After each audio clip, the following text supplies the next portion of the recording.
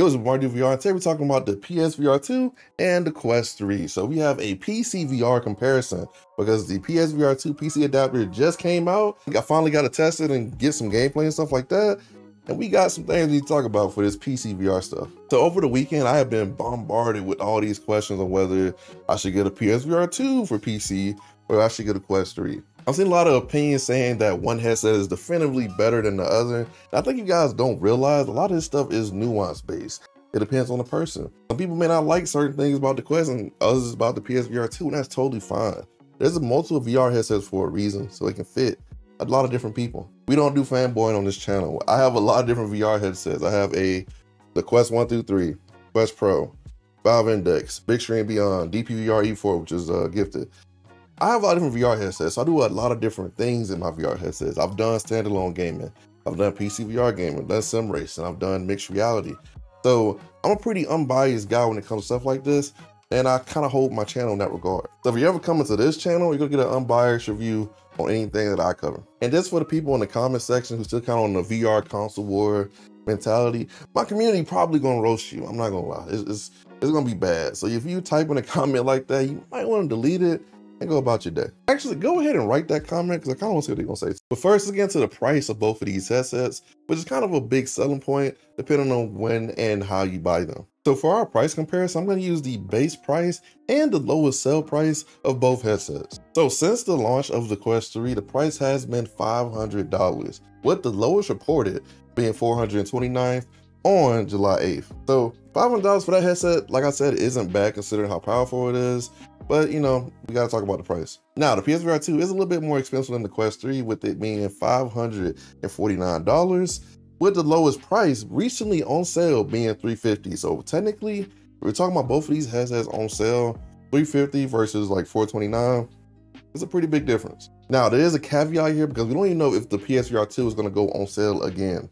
So not the end all be all in terms of price, but it has to be noted that if it actually does go on sale towards holiday season, it could be a pickup. Now that we got the price out of the way, let's talk about the specs for these two headsets.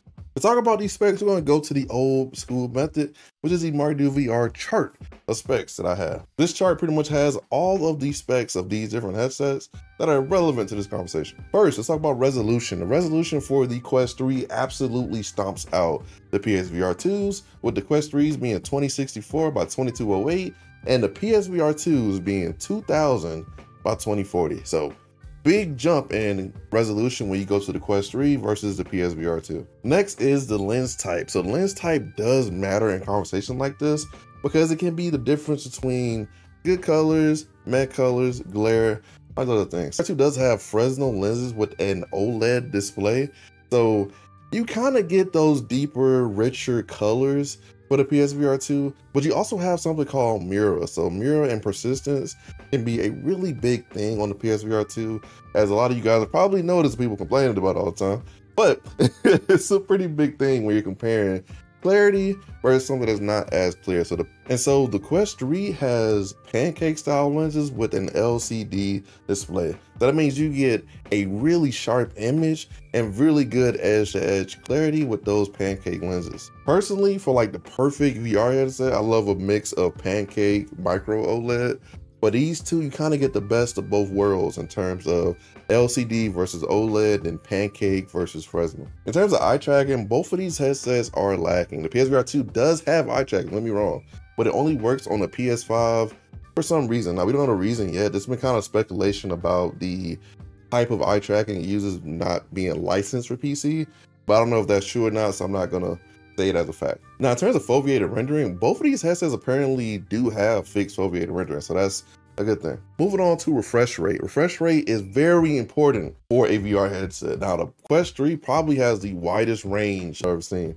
So it has 72 Hertz, 80 Hertz, 90 Hertz, and 120 Hertz. So any type of PC you have that can run games at a certain refresh rate, the Quest 3 is very malleable in terms of getting your perfect refresh rate. Now, the PSVR2 only has 2 settings for refresh rate, and that is 90 and 120 Hertz, which isn't a bad thing. Personally, I don't think it really matters because most people with higher refresh rate, the better. So, you You can say that with a grain of salt. Now, what about tracking? So both of these headsets use inside out tracking. So no base stations or anything like that to be used here.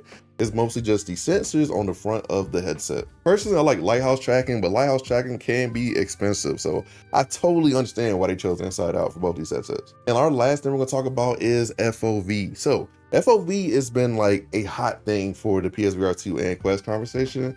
And the Quest has a 110 horizontal FOV with a 96 degrees vertical FOV. So keep that in mind. Now the PSVR2 has an approximately 110 FOV. That I feel like is a lie. And here's why. The PSVR2 versus the Quest 3, I feel like the PSVR2 stomps the Quest out in terms of FOV.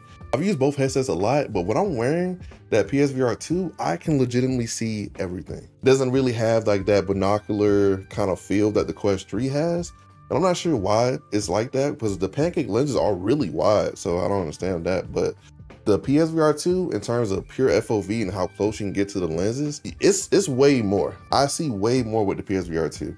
So that approximately 110 has to be approximately more than that 110 for sure. Even with glasses on, in my headset, I can see more than I can see on my Quest 3. So take that as you will. So to sum this whole conversation up, for the Quest 3, you do get a sharper image with a lot of edge-to-edge clarity, but you do kind of get that glare that comes with the LCD display. For the PSVR2, you get that wide FOV and those are honestly better colors, but you have to deal with mirrors sometimes and that persistence. In terms of comfort, both of these headsets can be really uncomfortable base. Personally, I feel like the PSVR2 is a lot more comfortable than the base Quest 3. The facial interface and the head strap, which is cloth by the way, I hate, if you've been on this channel for a while, you know that MartydudeVR hates cloth straps for VR headsets. The base strap for the Quest 3 sucks. Ugh.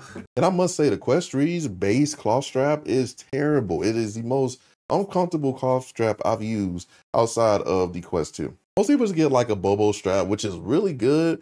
It can be a little pricey, but overall a decent head strap for a headset. Personally and lately, I've been using the sponsor of this here video, which is Globular Cluster. They've created the most comfortable VR head straps that I have ever used. I mean, I use it on my PSVR2 and my Quest 3.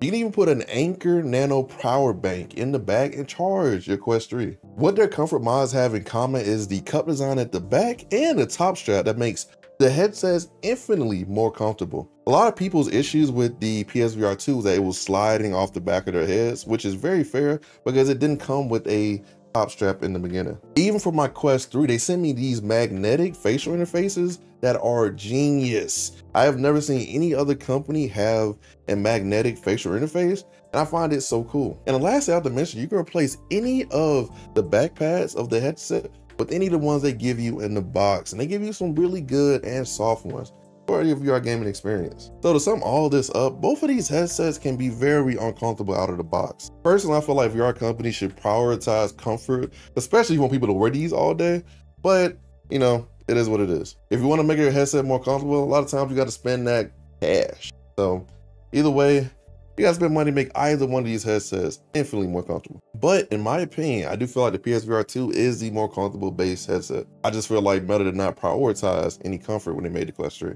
It honestly feels like Meta expected people to pay a lot of extra money from them to get comfort mods and stuff like that, but it is what it is. Outside of comfort, let's talk about what you guys are probably really here for, and that is the PCVR use. First, I'm gonna start off with the Quest. To use the Quest 3 on PCVR, you have 4 options. You can use the link cable, which is a plug-in option that I've used for a long time. You can use AirLink, which is probably my least favorite of all of them. Virtual Desktop, which I think is the best. And then Steam Link, which is the newest streaming solution directly to Steam VR. All these solutions have their ups and downs, with honestly, Virtual Desktop is being king. I'm sorry. It just has the best connection, the best customization, the best UI. It's the most steady. And honestly, I just feel like it's the king of Quest 3 PC VR streaming. Now, Virtual Desktop doesn't work for everybody, but I feel like Steam Link is a good alternative. And if those two don't work for you, you also have AirLink. AirLink is serviceable. I don't like the UI. I really don't like much about it, but it does work. And link cable, like I mentioned before, is the plug-in solution. But at that point, you might as well just get a wired headset. personal. So to do this PCVR streaming, you have to have something called Wi-Fi 6. So most people have Wi-Fi 5, which is Wi-Fi 5 gigahertz. Wi-Fi 6 gigahertz basically means that data can be transferred at a faster pace. It doesn't mean that your download speed is higher or anything like that. It means the rate at which data can be transferred to your phone or any other device that's connected to the internet is a lot faster. Now, if you're like me and you're with AT&T, you actually have to pay them to upgrade your router to a Wi-Fi 6 router because they don't support routers from different companies like Asus or any other company that make routers. Some people can switch out their router for another router with their same internet provider, but I'm not one of those people. But let's say hypothetically you're a person who is kind of on Wi-Fi 5 right now. Now, Wi-Fi 5 isn't unusable and it's pretty serviceable, but it can be really shaky. I'm not gonna lie, it can be really shaky compared to Wi-Fi 6. So for this example, I found one of the more cheaper kind of recommended Wi-Fi 6 routers, and that is the $90 Asus RT-AX55 router that I found like on Best Buy and stuff like that.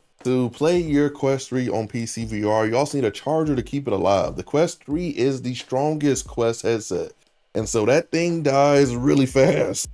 Like, amazingly fast, especially when playing PCVR because it's a lot more intense now that you can stream it at a higher rate and with higher resolutions, etc. So you need to pay like $10 to $20, maybe $30, depending on how strong and how high capacity you want your charger to be. Now, the charger I showed you guys earlier, which is the Anchor charger, it can store 5,000 milliamps, but honestly for a Quest 3, you kind of want to up that number. So hypothetically, if you add up everything I just told you, let's say you're starting from nothing, you got a Wi-Fi 5 router, you want Wi-Fi 6.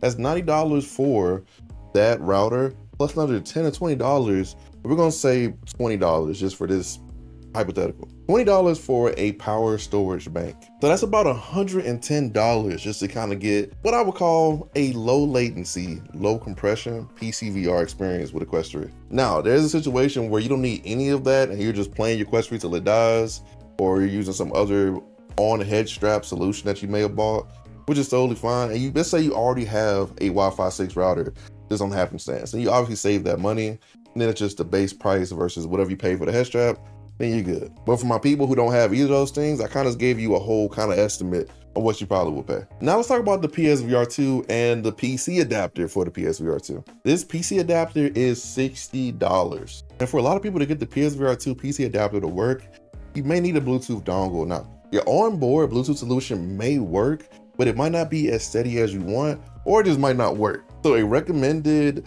Bluetooth dongle that is from PS site is the TP-Link UB500 Bluetooth dongle, which is $12.79. So it's a really cheap dongle, but it is an extra price over what you're already paying, which is that $60. So right now we're already at $72, $73. You also may need an extension cable for that Bluetooth dongle to get it away from your PC because there can be interference with Bluetooth signals and stuff like that. So it's best to get a USB extender to get it out of the way. That also is about $13. So to total everything up, you're looking at about $85.69 just to get your PSVR2 PC playable worst case, right? Now, in some cases, a lot of people save that money on spending extra for the Bluetooth dongle or the extension cable and just have to buy the PC adapter, or already have a graphics card to where you can just plug it in using a virtual link adapter on certain GPUs and just play like that. But those people are lucky. There's a lot of people who are using NVIDIA, so you probably gonna have to buy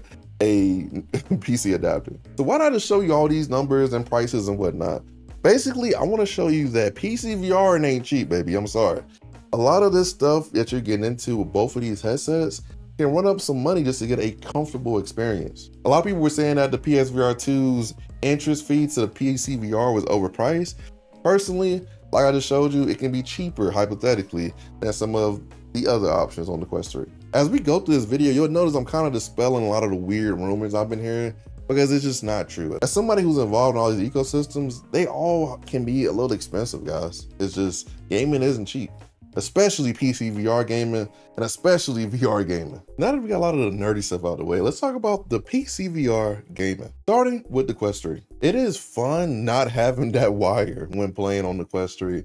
Being able to do 360s and contractors or blade and sorcery is honestly just peak. Personally, as a PC VR first guy, I do hate the compression latency of streaming PCVR, but virtual desktop is an amazing piece of software that makes the experience so customizable. You can even make the colors more vivid in the option. You can also tune it to the point where you get to little to no latency or compression, but it takes some tinkering, and you do need to have a good setup to make it work, and you have to pay for virtual desktop. But I did have to give a shout out to Guy Golden, because honestly, he just made something really great that even, well, Meta can make. In terms of looking through the lenses though, the binocular overlap that happens with the Quest 3 can be a little bit distracting sometimes, because that's why you're looking through binoculars.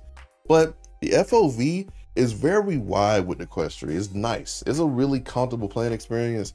I recommend it to like a lot of people. The battery life issue playing those PCVR games, like I said, can be annoying because it dies fast. Dies so fast. Like I said earlier, that can be mitigated pretty easily. The Meta Quest did what a lot of VR companies wanted to do and provide a streaming option for PCVR. Even though Meta's focus is way past PCVR at this point, it's nice that they gave us options to even just connect it to our PCs. And even with that said, you can also access the Meta Quest PCVR apps like Stormland, Lone Echo, and just a bunch of other different games that are very high quality, and you should play them because I made a video a few weeks ago telling them you should play them. Next, let's talk about the PSVR2 PCVR experience. PSVR2 PCVR experience is highly immersive and is so impressive. The FOV with the PSVR2 is undefeated by all my headsets, and it makes me happy as someone who treasures FOV in a VR game. The OLED displays also add so much personality and immersion to the games with crazy vivid colors that it gives you. It blew my mind when I first tried it out because I've never seen a display look like that in PCVR, and I've had the Valve Index, I've had the E4, I've had the Quest, and it just was a new experience for me. The no latency that the PSVR2 PC Adapter gives you is so greatly appreciated as somebody that's tried both options. I feel like a lot of people have never tried a PCVR headset without having that wire, and it honestly shows in a lot of your comments, because anybody that's been on PCVR with or without a wire, they know the difference. Trust me. My biggest gripe right now with the PSVR2 is the wonky controller tracking, since it works through Bluetooth, and your other peripherals that emit certain signals can conflict with the Bluetooth.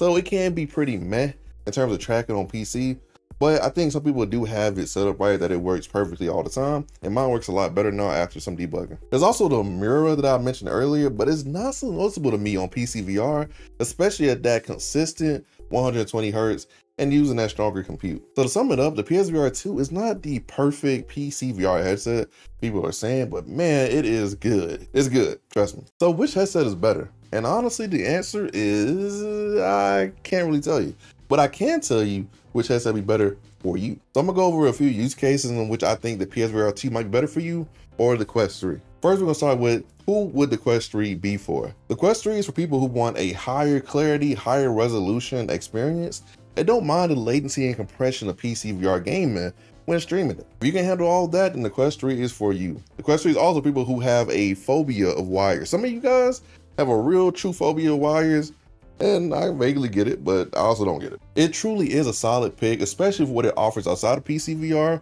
which includes mixed reality, standalone games, and a lot of the knick-knacky things you can do on the Quest 3. I feel like the Quest 3 is people who really enjoy a supported headset and a headset that continues to grow over time. Now, who is the PSVR2 for? The PSVR2 is for people who want a higher FOV, no latency PCVR experience at an affordable price when on sale. In that $350 price range, the PSVR2 is king. I personally don't see any headsets beating it at that price. I'm just being honest. $350 is really cheap for a PCVR headset. People really underestimate the difference between using a DisplayPort and streaming a VR game. I implore you guys to try a PCVR headset that directly plugs into a GPU, and the difference is honestly astonishing, and it's really hard to go back. Also, if you have an existing PS5, you can get access to those PSVR2 games like Resident Evil 4, Gran Turismo 7, the best version of No Man's Sky VR, which is the PSVR2 version, because you got foveated rendering, and a bunch of other games that are just honestly better on PSVR2 compared to Quest. So guys, there's no one size fits all here, especially for VR headsets. It really is what works in your situation. Some of you guys may not feel like spending that extra money on a router, or spending extra money on a PC adapter, or even having to deal with figuring out latency and compression and stuff like that, or just really hate mirror and wires. So in conclusion, picking a VR headset is purely based on preference And none of these two headsets are trash or horrible like you guys are saying. They're amazing pieces of technology, and as a VR vet, I'm just happy people are playing VR. That's what we should all be happy about. VR is being experienced by new people every day. And especially after the recent, really second launch of the PSVR2, there's a lot more people playing PCVR, PSVR2, and that's great because one day they might pick up a Meta headset and then vice versa. So it's all a good thing that VR headsets are selling. I'm happy to see new faces and new people enjoying my niche, my favorite niche, and you guys should too. If you like this video, make sure you go like and subscribe and come back to more content from your boy. Make sure you go to the description below, go to VRR.com, get you some affordable subscription lenses for any VR headset, Quest 3, Big Screen Beyond, or any other headset, and use code MartydudeVR to get 10% off. Help me help you save some money. With that being said, it's been with MartydudeVR, and remember, I'm just a dude with a VR headset. Peace.